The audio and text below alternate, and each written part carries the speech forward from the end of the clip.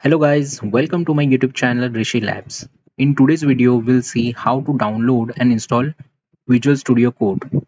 Okay, so let's get started. For this, we'll require a web browser. I'll make use of Google Chrome. In Google search bar, you need to type VS Code and press enter. Okay, you'll find the first link, that is Visual Studio Code. Okay, you need to click on that. Once you have clicked on this link, over here you will see download for Windows. But before that, code, this software is mainly used for programming. If you want to do some code editing, you can make use of it. So for this, to download, you can click here download for Windows. It is also available for other platforms. If you want to check, you can click on other platforms. Okay, over here you can see it is available for Windows 10 and 11.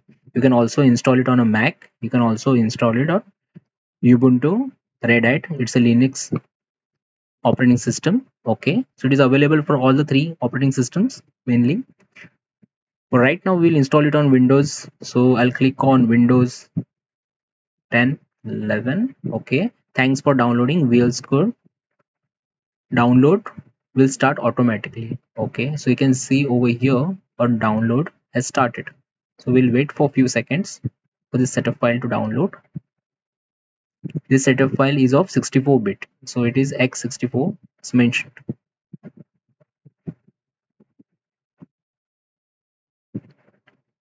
Okay, once it is downloaded, I'll click on open over here. So I'll close the web browser as we don't need it now. Okay, so you can see it's a Microsoft Visual Studio Code. It's a freeware. You can click on I accept the agreement and proceed. You can change the directory.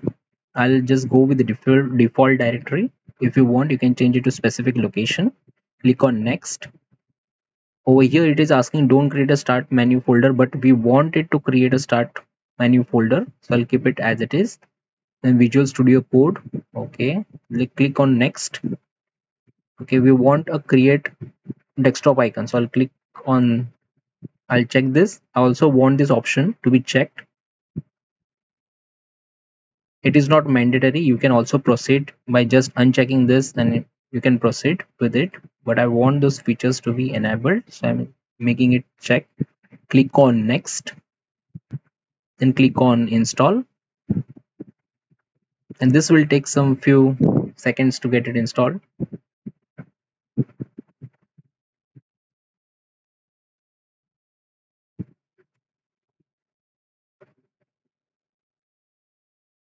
All right, so you can see on the left side this Visual Studio Code icon has got created. You can click on launch Visual Studio Code.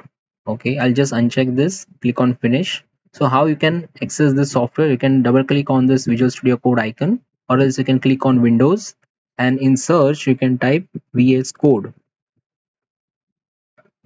See, I just typed VS Code and Visual Studio Code application is there. You can run as an administrator, or you can just open it. Okay, so for now I'll double click on this icon, Visual Studio Code, and this is how the software has started.